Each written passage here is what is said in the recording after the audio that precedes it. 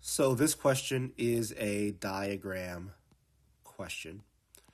Any question that the test where the test provides some visual input, I'm going to call a diagram question. What we have here is a scatter plot with a line of best fit. The instructions here tell us that. It says the scatter plot shows the relationship between two variables, x and y. A line of best fit is also shown, so you can see that in the graph here. The question goes on to say, which of the following equations best represents the line of best fit? Shown. So anytime I'm finding the equation for a line, I need to think about using the slope-intercept equation, y equals mx plus b, where m represents the slope and b represents the y-intercept. So on this graph, if I identify the y-intercept and identify the slope, I should be done. So the y-intercept is the easiest thing to find. I see that that's there. Looks like around 13.5 or so.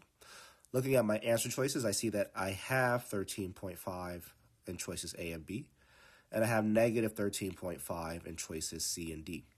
And just to make a small note before continuing on, the answer choices have converted my y equals mx plus b structure into y equals b plus mx. But it's the same exact thing, right? So let's not allow that to cause us any confusion at all. So that's why our first number here is our y-intercept. So we know that our y-intercept is positive, not negative. So C and D are gone for that reason. Now our slope, which whenever I have a visual on the slope or on my line, I like to think of slope as rise over run. So how am I getting from the y-intercept, let's say, down to this last point over here? I'd go down, so my rise would be negative, because I'm going down.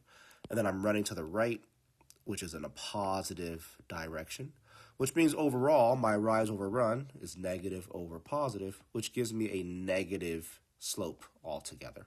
So I know my slope should be negative, and I see that here for choice B. Choice A has a positive slope, and that's why choice A is not correct. So choice B is the best answer here.